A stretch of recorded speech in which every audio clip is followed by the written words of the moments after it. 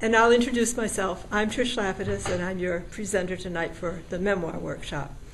The first thing I want to go into is the confidence factor. You are writers. You don't have to say, am I a writer? Am I a good enough writer?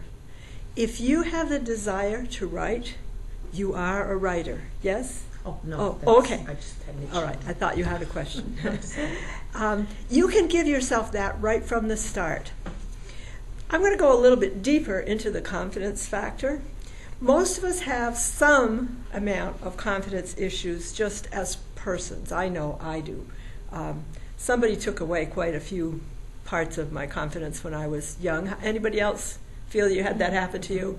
Somewhere along the way you gave it up somewhere because somebody was pretty critical, and or somebody just didn't seem to value you enough, you didn't matter enough.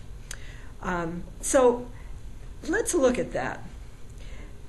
There is nothing wrong with any of us except our worry about what is wrong with us. And if you will look at the things that happen to you, perhaps even at something that you would write about tonight, you would find that either your own behavior or the behavior of somebody else in your story, behind that is that lack of confidence, that worry. Am I okay? Do I matter? Am I valued? Do I have what it takes? Or am I a throwaway? Am I a flawed human being that just can't do what other people can do? I think we all ask ourselves these questions, and they make us awkward. Don't you think at times that that's the source of our awkwardness? They even make us sometimes do things that we would turn around afterwards and say, that was wrong, I shouldn't have done that. But if you look at anybody, yourself or anybody else, and you look at even the worst wrong behaviors you can think of, you will find that behind that is that worry. Am I okay? Am I not okay? Am I a worthless human being? And am I welcome on the planet? You know, does it matter that I'm here at all?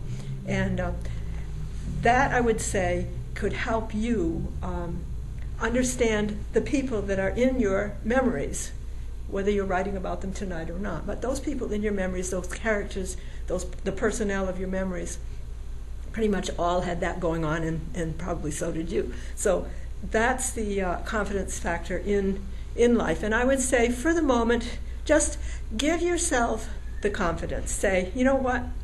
I have everything that anybody has. I have everything I want to have. I'm good stuff. There's one poster from back in the 70s. Does anybody ever remember seeing this one? A little kid is in the poster going like this, and underneath the caption says, I know I'm good stuff because God don't make no junk. Mm-hmm. Remember that one? So give yourself that tonight. We're all good stuff. Now, the second thing I wanted to talk about for just a few moments before we get into the writing is the stages of growth. I'm going to give them to you first in the terms of the ancient fairy tales. And I'm going to send this down so that you won't feel like you have to take more notes than you really need, because these are on the, they're on the paper. And the stages of growth, we can put them in modern terms as we go along, and I will somewhat, but the ancient fairy tales did this so well and had such good terms for it. I want to do it first in the terms of the ancient fairy tales.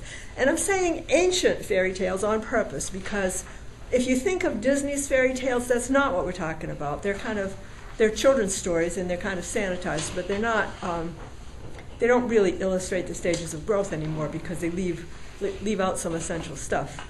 I also don't trust Grimm's fairy tales. You got to get back further than that. The brothers Grimm were writing within a patriarchal mindset, you might say, and believed in violence, believed in punishment, and they got stuck at a certain place, and they weren't able to get past it. So they altered the ancient fairy tales to be much more horrible than they were. Not that ancient fairy tales don't have some horrible stuff in them. They do. But it has more meaning in the ancient fairy tales. Now, the first stage is innocence. And we can see that in our own lives today. Does anyone remember the day or the time when you first realized your parents didn't know everything and probably didn't have what it took to raise you? Does anybody ever remember getting to that point? For some, that comes way before the teenage years, depending just on what the parents are doing. For some people, I have to say I'm sort of a late bloomer. I didn't get it till I went to college and turned around and looked back. I thought, oh my God, what am I facing, and why didn't they prepare me, and that sort of thing. But sooner or later, hopefully not sooner, but it can be soon, sooner or later there comes a time when you just know that you can't depend on your parents. And what they called that in the ancient fairy tales was the stage of orphan. You felt like an orphan. You felt like, you know what, I don't have any guidance. I'm all alone here in this forest or this modern world or wherever it is you are. And so that's the second stage. And you can wander as an orphan for some period of time. But as you go along, you're picking up something from the life or the tasks that are in front of you. Whatever it is that life dishes out, you're responding in some kind of way to that. And sometimes you might get kind of sick at heart, right? Like you're doing your best. Maybe by this time you know, personally in your own life, you're grown up with children or whatever. Sometimes, has anybody ever just looked at one more difficult happening and said, why me? That is a legitimate stage, and I want you to honor it. In the ancient fairy tales, it was called the martyr. You know, oh, poor me, you know. I'll never forget the day my mother finished putting on supper for her family of 7 children and my dad. And then as soon as we all just got ready to eat, she said, oh, I guess I'm not going to eat. I'm not hungry now. Well, at that point, nobody felt like eating. We felt so bad for our poor tired mother. You know, she obviously slaved away putting this meal on the table. But she was at that moment in the martyr stage. And the martyr stage is apparently, according to these wise old fairy tales, something that we all go through, however briefly or extended. You can meet people who went through it so briefly that they just kind of like were there for a little bit and said, no thanks, I don't want to be in that state of mind. But you also see people who are there for life, yeah. Yep, thank you. For the rest of their lives. I mean, you can get stuck in these stages. Some people get stuck in innocence and never experience the fall or any of the other stages. The next stage after martyr is usually warrior. In modern terms, how it would work is, let's just say your kid was out, say it's a teenager, your kid was out walking, and he walked across when there was a walk sign. And you saw this because he was just a little ahead of you, and a car banged into him, killed him. And he had a walk sign. He was in the right. Let's just say that your response to that is to go to bat and to say, okay, my kid's gone, but if I can do anything about it, and not another kid's life is going to be lost in this city because of drivers not obeying the road signs. So he goes to work on that. He talks to police. He talks to people. He, gets the... Can you imagine that scenario? That is the warrior stage in modern life. We can think of it in older terms, where people, had swords and went out to do physical battle with the dragons or whatever. But in our day, it's something like that. And you can probably think of things in your life that have been like that, right? Usually that's the next stage, although occasionally the one that follows it actually flips and goes first. And that is the wanderer. At some point, the warrior is finished with that battle, with that fight to get something right, And the warrior, at that point, may say to himself or herself, I don't really know that anything I've ever thought is true anymore. And I need to go find out what's going on. Has anybody ever had that thought? What's the scoop here on planet Earth? When somebody tell me what's really happening, I want to know the real scoop.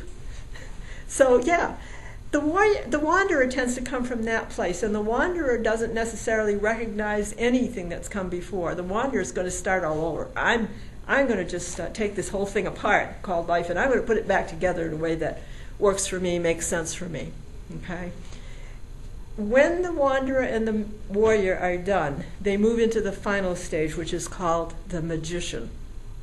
Now, don't be put off by the term magician. We could call that wise elder.